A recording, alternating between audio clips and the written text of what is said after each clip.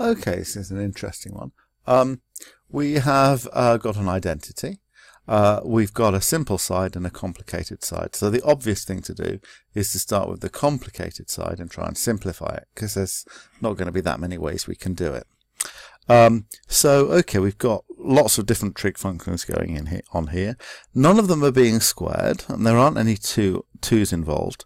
So it really looks like we're not going to have to use, at least not to begin with, any of the special identities. But it may well be a good idea to express these things here in terms of maybe everything in the identity. But start off by expressing these things here in terms of sine x and cos x. So just use the definition of cosec x.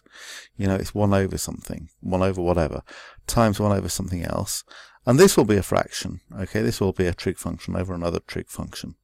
And then you need to think whether or not you've got a common denominator. Okay, so this will actually have 1 over something times 1 over something else. So you've got two different trig functions on the bottom here. And then for minus cot x, you're going to have 1 over a trig function. So you may need to think about a common denominator here. Oh, you're not going to get 1 on the top, you're going to get something else on the top. So this, with only one trig function, you're probably going to need to put this fraction so it's over the same denominator. So two different trig functions here. This one here is minus something on the top over something on the bottom. You're going to need to look at the trig function you've already got on the bottom. It probably matches one of these.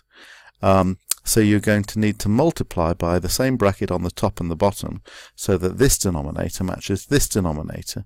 So now you need to look, you can put it over one fraction. You're going to have 1 minus something times something on the top, all over a common denominator on the bottom. Okay, and then you've got to hope that something helpful happens here. Ideally, you hope that there's going to be a squared trig function in here, so you're going to be able to use one of your standard identities.